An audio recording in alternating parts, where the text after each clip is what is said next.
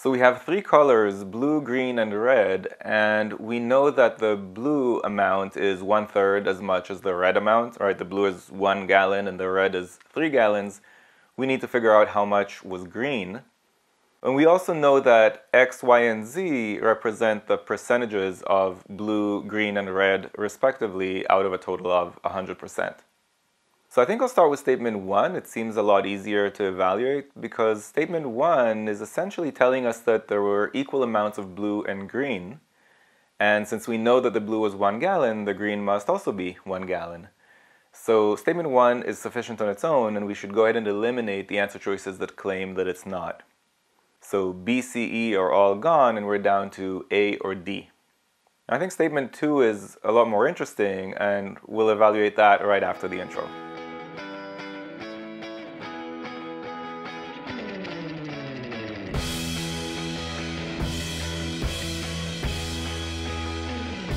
So statement 2 gives us the value of Z, right? So we know now that 60% of the total was red. But remember, we also know from the free info that the blue was exactly 1/3 as much as the red, because it was 1 gallon versus 3 gallons. So if the red was 60%, the blue then must be 20%, because 20 is 1/3 of 60. And that leaves us with only 20% more for the green, which means that blue and green were equal amounts, just like statement 1 said.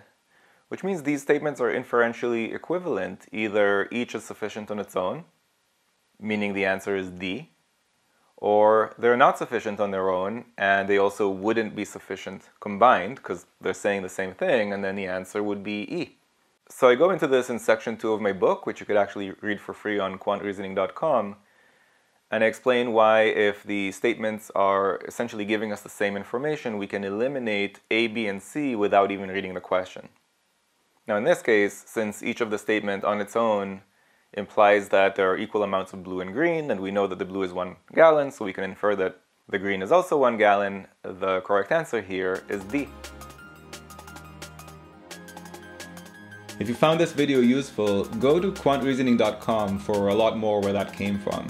You should also click that like button and let me know in the comments below what you'd like me to make future videos about.